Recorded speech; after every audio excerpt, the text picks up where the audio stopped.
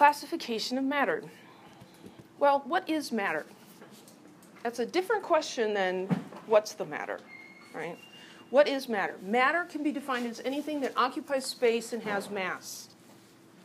So your textbook, my calculator, my Diet Dr. Pepper, one of my favorite kinds of matter. Your body is matter.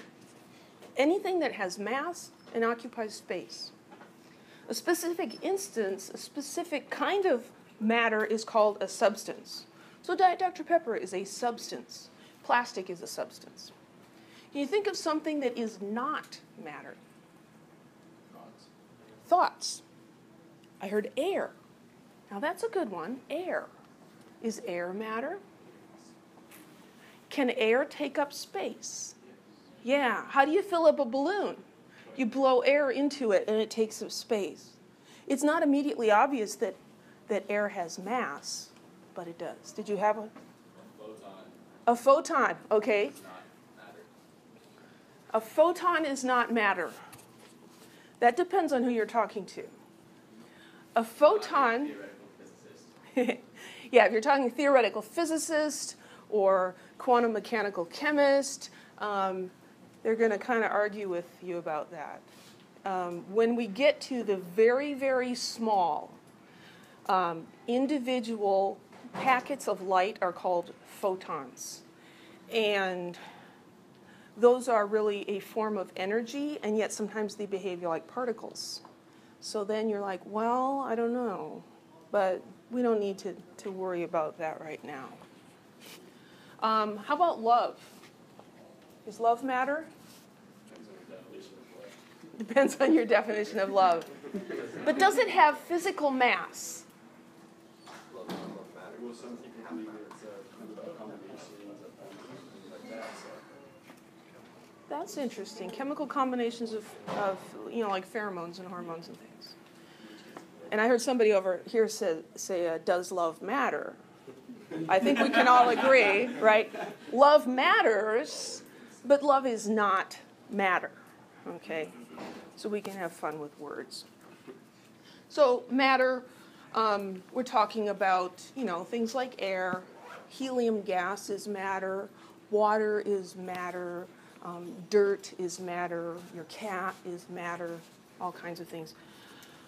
We can classify that matter in different ways. Scientists like to take this big, complicated universe and put things into categories because that can help us to understand them. And just like you can take Lego bricks and group them in different ways. You can separate them by color, you can separate them by shape, you can separate them by what set they came from.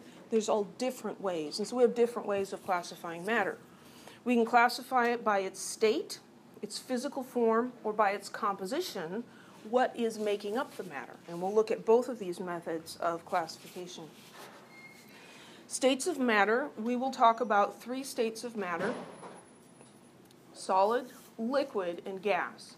There is a 4th state called a plasma. We're not going to talk about plasmas in this class, so some of you may be disappointed, but sorry.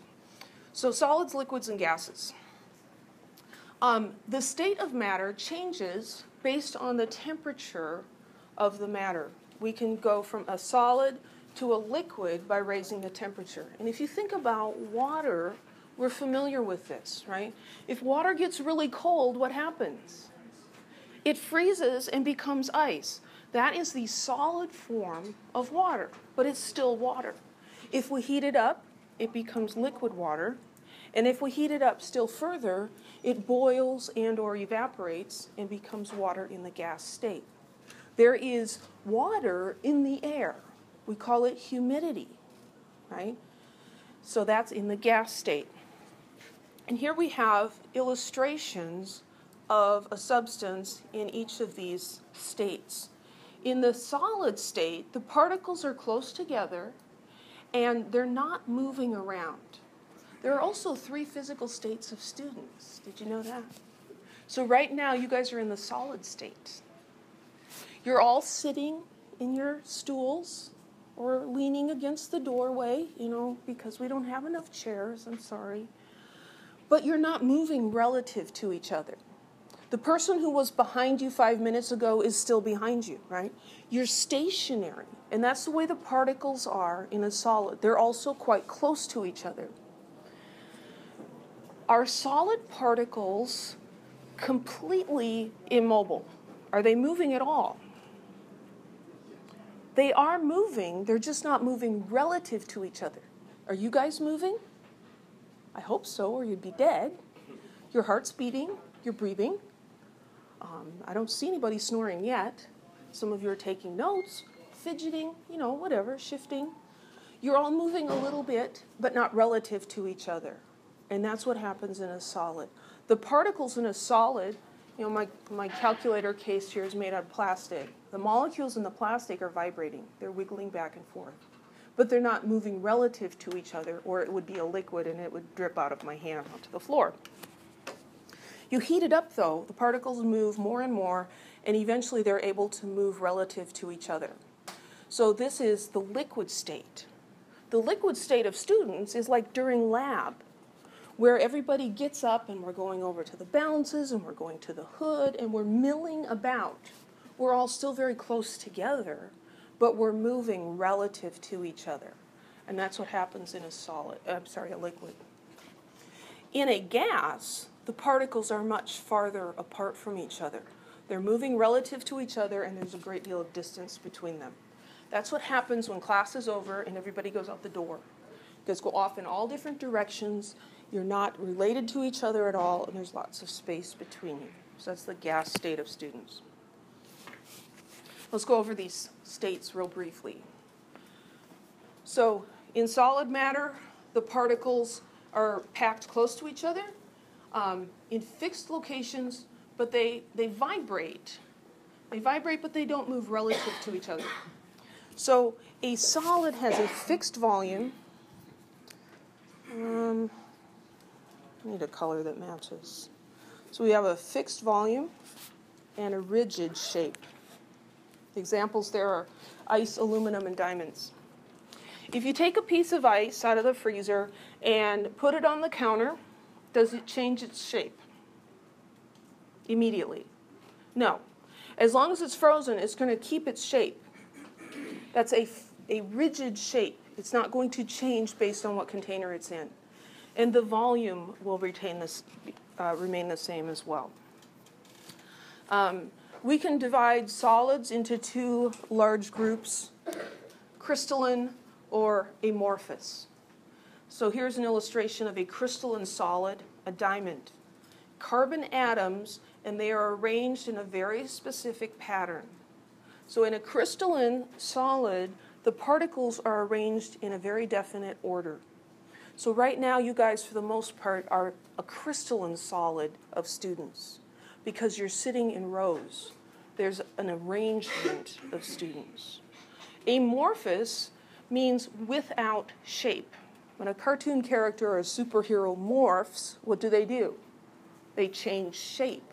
Morph refers to shape. The prefix a means without. So amorphous means without shape. An amorphous solid, such as glass or plastic, the particles have no repeating order. And this would be like kindergarten students coming around the teacher and sitting on the floor for story time. They're not going to sit in rows. They're just going to pile on top of each other, and there'll just be a big mass of kindergartners there, right? Remember kindergarten?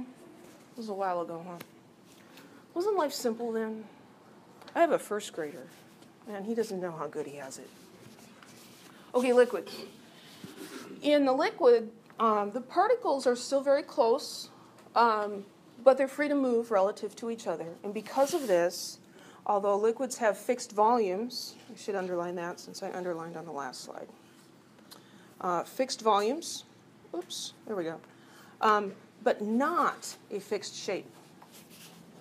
If you take a cup of water and pour it into a 9x13 cake pan, does the shape of the water change? Yes, it does. If you take a frozen ice cube and you have it in a 1 cup measure and then you put it into the same pan, the shape doesn't change. Solids don't change shape based on their containers, but liquids do. It's that possibility of movement between the particles that allows a liquid to take on the shape of its container. And solids can't do that. Examples, water, alcohol, gasoline, these are all things that are liquids at room temperature. In a gas, there's a lot of space between the particles, and they are also free to move relative to each other. And because of these two properties, gases are compressible. So here we have two pictures. This is a piston. Here we have a liquid. And if we try to push down on this piston and squish the liquid closer together, it's not going to work. The particles are already touchingly close. You can't squeeze them together anymore. Liquids are not compressible. That's a good thing, or hydraulics wouldn't work. The brakes on your car wouldn't work. Gases, though, have a lot of empty space. And so if you push down on this plunger, you can squeeze the particles closer together. Gases are compressible. So any questions about states of matter? The other way to classify matter is by composition. So here's a flow chart overview. So here we have matter. Then we have pure substances and mixtures. And pure substances are further divided into elements and compounds. Mixtures are divided into heterogeneous and homogeneous. So we'll talk about those in a little more detail. So pure substance or mixture. A pure substance contains only one kind of particle. And the composition is invariant, meaning it's always the same. So if we think about water, so water is one oxygen and two hydrogens. Kind of looks like a puppy or Mickey Mouse. There's always one oxygen with two hydrogens attached to it. Every particle of pure water is the same.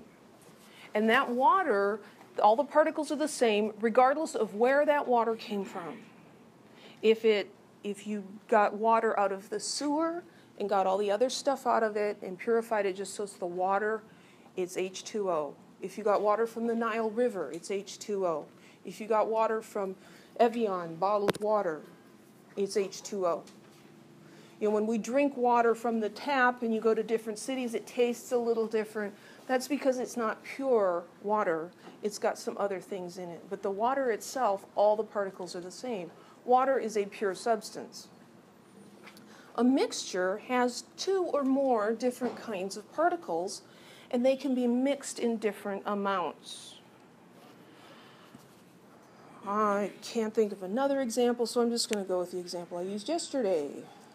So here, this is hydrogen gas, and this is oxygen gas. Same two kinds of atoms, hydrogen and oxygen. This is H2O, that's water. You can have a mixture of hydrogen and oxygen. It's rather explosive. If you fill a balloon with hydrogen and oxygen together and touch it with a match, it goes kaboom. Makes a really nice big explosion. Chemists like explosions as long as nobody gets hurt.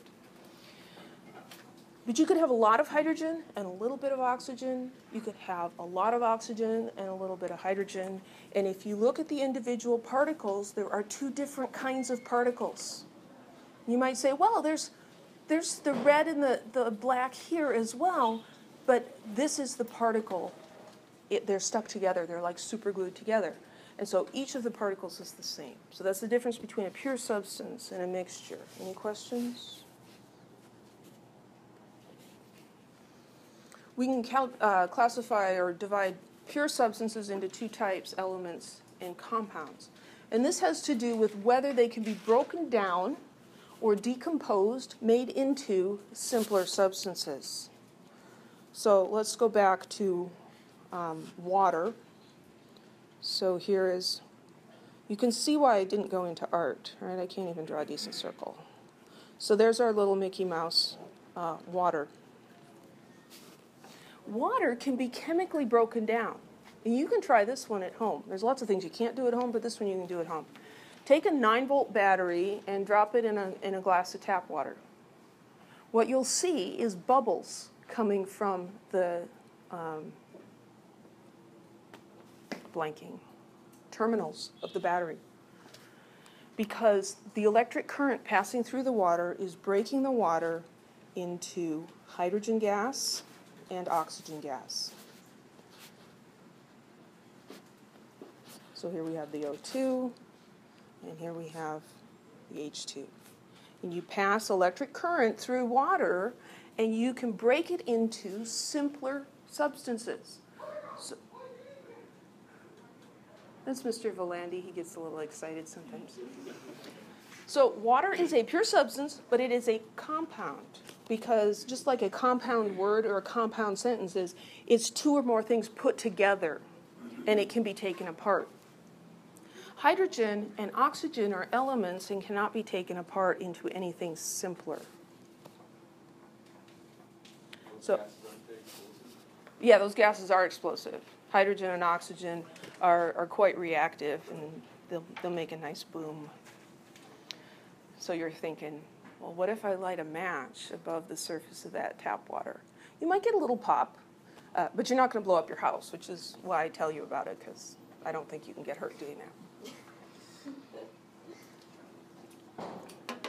So an element is a substance that cannot be broken down into simpler substances. Elements are the basic building blocks. So you could think of, in terms of Legos, each element is a different kind of Lego brick. You can't cut a Lego brick in half with your bare hands. You just can't. That's the smallest piece. But you can combine Lego bricks and form compounds, okay? So elements, a single type of atom, a single kind of particle. Compounds are two or more elements in a definite fixed ratio or proportion. Many elements are chemically reactive and combine with other elements to produce compounds. So, we're talking about hydrogen and oxygen. You light a match in the presence of concentrated hydrogen and oxygen, it goes kaboom. There's a combustion reaction, and the product of that reaction is water, a compound. Most elements will combine with other things. They will react, and they will form compounds. And we're going to talk a lot more about how they do that. So that was the pure substances. Mixtures contain two or more different components, and the proportions can vary. We divide these into two categories, heterogeneous and homogeneous. We use a lot of prefixes and suffixes in chemistry. Hetero is a prefix that means different, and homo is a prefix that means the same. So a heterogeneous mixture has something different. There's differences in it. And a homogeneous mixture is the same throughout. It's all the same. And so these divisions come about by how uniformly those two substances mix. Heterogeneous mixture, you have the composition varying from one region to another. Let's think about mixing oil and water. You mix oil and water, and you shake it up, and you set it down, and what happens? It separates. The oil goes to the top, and the water goes to the bottom. Is it a mixture? Yeah, you have two substances in that container, but it's not homogeneous. The top is very different from the bottom. Think about chocolate milk. So you take a glass of milk and you pour some Hershey's syrup in it, and you stir it all up, yummy chocolate milk. And then you wait 10 minutes, and what happens to the chocolate? It goes to the bottom. And it's more chocolatey at the bottom and less chocolatey at the top. That's a heterogeneous mixture. You put spaghetti sauce on spaghetti and you mix it up. It's a mixture. There's two things there, but it's not homogeneous. You can see the noodles in the spaghetti, right? There's differences. You mix salt and sand. The particles are really small, but if you look closely, you can see that's a sand particle and that's a salt crystal. They don't mix up uniformly. In a homogeneous mixture, you got two or more substances, but they mix together very thoroughly. So think about putting sugar into a cup of tea, and you stir it up just like the chocolate milk, but now if you wait, does the sugar settle to the bottom?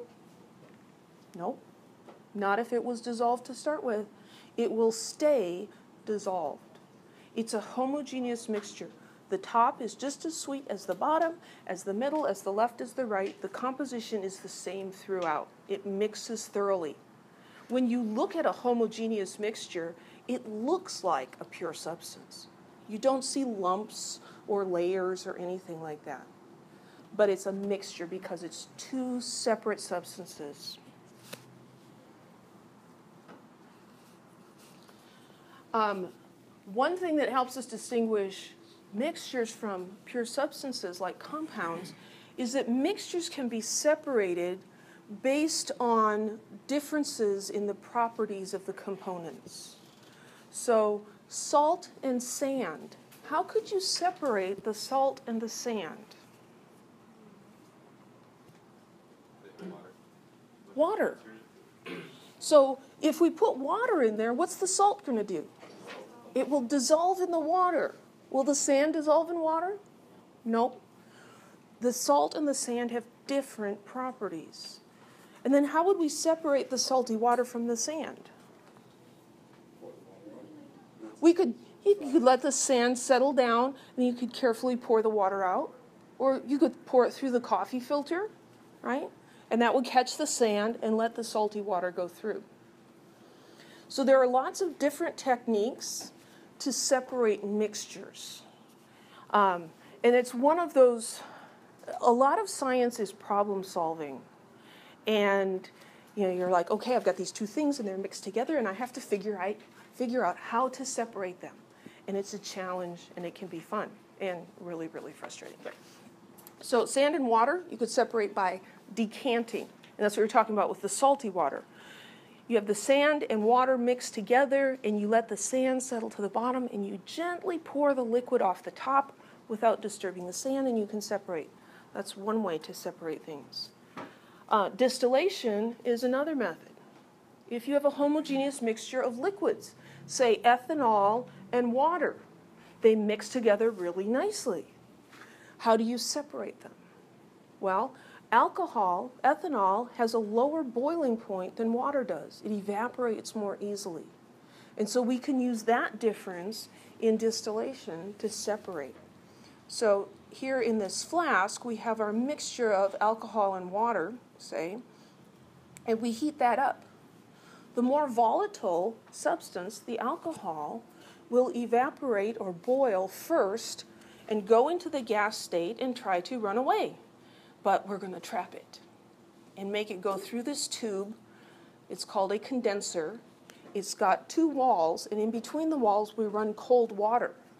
So as that warm ethanol gas comes through here and gets cold, it condenses back into a liquid, and then it runs out and drips over here, and we can collect it in a flask.